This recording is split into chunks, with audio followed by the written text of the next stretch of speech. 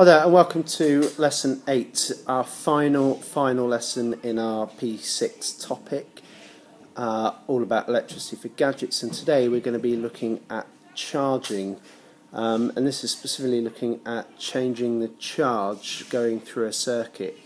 We're going to be looking at diodes and how a diode works and how we can convert an AC charge or an AC current into a DC current. Anyway, I'll see you at the end. Bye-bye. So let's have a look at our objectives for today's lesson on charging. So by the end of this lesson you should know and understand how electricity can be stored and released in electrical systems with the use of diodes. Okay, so let's have a look at what a diode actually is. This is the symbol for a diode, and then this is the what an electrical appliance might look like for a diode. So this is what you might see in a circuit board, and then this is the electrical or the symbol for a diode. Now we're going to have a look at how the actual diode works. Now what happens when you have electricity running through a diode? You have two things. You have the voltage and the current. Now this graph will show you what happens when you change the voltage as to what happens to the current. So here we've got a negative voltage and a positive voltage. Now that would suggest in a normal system we'd have something that looks like that. So as we were increasing the voltage either in a negative way or in a positive way, the current would go up. However, in a diode there is no current when there is a negative voltage. So if the voltage is negative, it would be no current, yet as you increase the voltage in a positive direction, it would end up becoming positive. Now a diode is made up of a semiconductor. Now it's two semiconductors known as an N-type semiconductor and a P-type semiconductor. Now in the middle of the join of the two semiconductors is something known as the depletion layer. Now it's known as the depletion layer because of the materials in the N-type semiconductor and in the P-type semiconductor. Now the red dots with the positives are positive ions, and the black dots here are electrons, so these are the charge carriers. Now here we have the blue dots with the negatives in, these are negative ions, and then these are holes where electrons used to be. So in all intents and purposes it's a positive charge. Now the depletion layer is known as the depletion layer because if electrons move into it, they are repelled by the negative electrons. Sorry, the negative ions. And if the holes were to move into the depletion layer, they would be repelled by the positive ions on the N-type side. So electrons repelled by the negative ions, holes are repelled by the positive ions. So this means that the depletion layer behaves like an insulator. So if the N-type semiconductor is connected to a positive terminal, the current carriers, i.e. the electrons, are attracted away from the depletion layer. So the electrons move in that direction. Now this means that the depletion layer gets bigger. This is known as a reverse bias. Now if we were to connect the positive terminal to the P-type semiconductor, then the charge carriers are driven towards the depletion layer. This makes the depletion layer a lot smaller. Now this is known as forward bias. So let's summarise. Positive terminal at this end, depletion layer gets bigger. Positive terminal at this end, the depletion layer gets smaller. Now if we were to increase the voltage going through as we've got this positive bias or the forward bias here, the depletion layer gets narrower and narrower and narrower until the current can pass through. So the forward bias, the depletion layer gets smaller until the current can actually pass through, and that's why you get an increase in current as you turn that positive voltage up higher.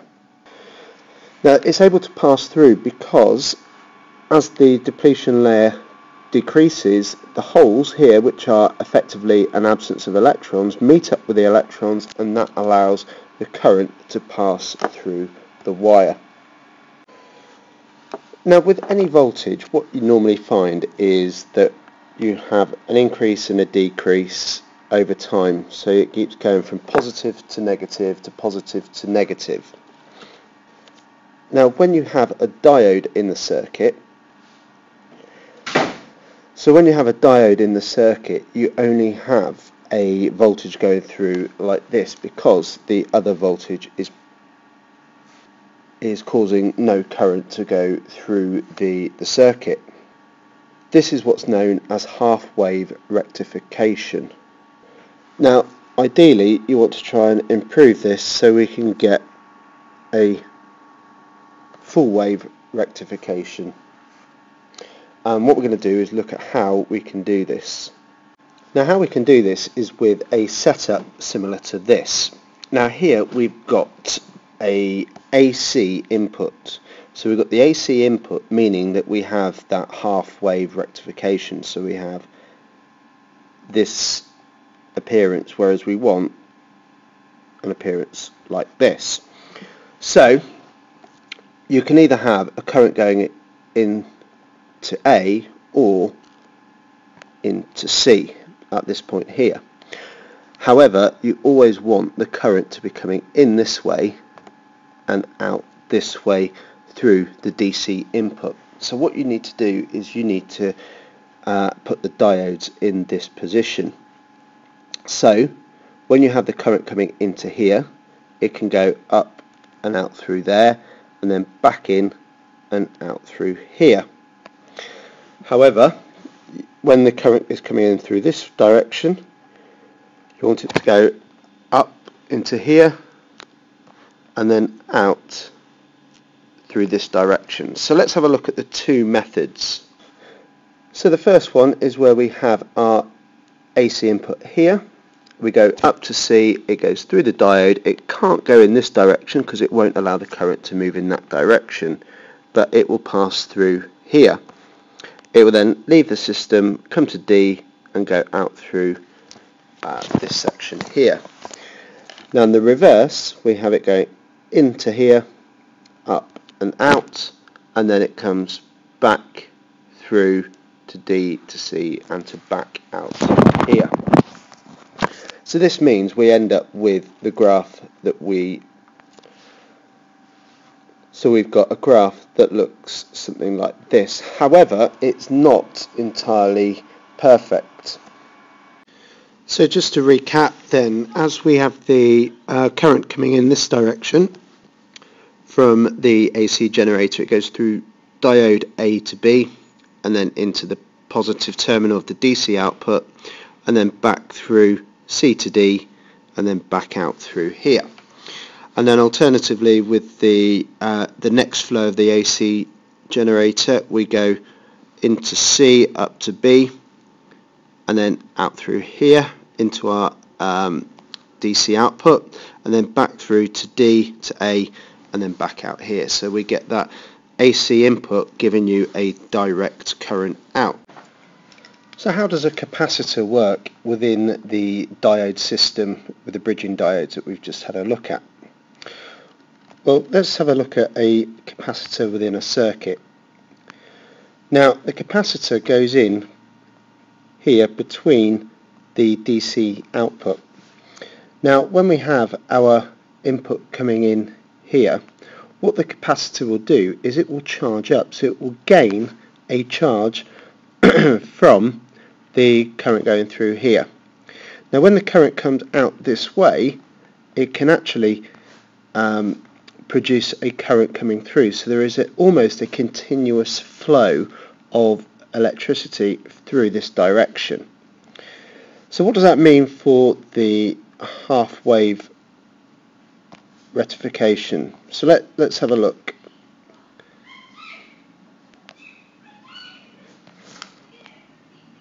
So this is what it would look like without the capacitor. So we have a continuous current.